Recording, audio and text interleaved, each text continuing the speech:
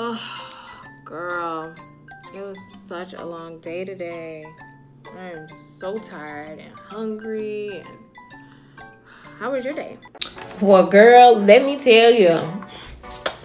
So, I went to work today, just a normal day. I ended up having to file an HR report on this boy. Girl, he got all up in my face trying to get fiscal with me, and I was like, honey, I ain't the one. What? Girl, that is so crazy. But girl, you animated. You so silly. What's fiscal? I don't think I've ever heard of that word. Fiscal.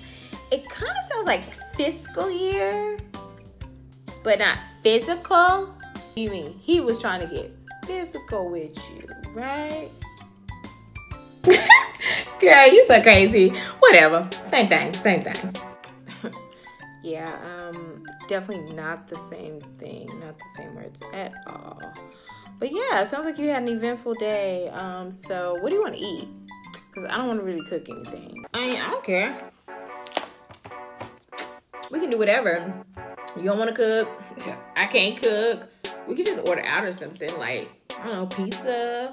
Or we can make something quick, like some spaghetti. That's always easy.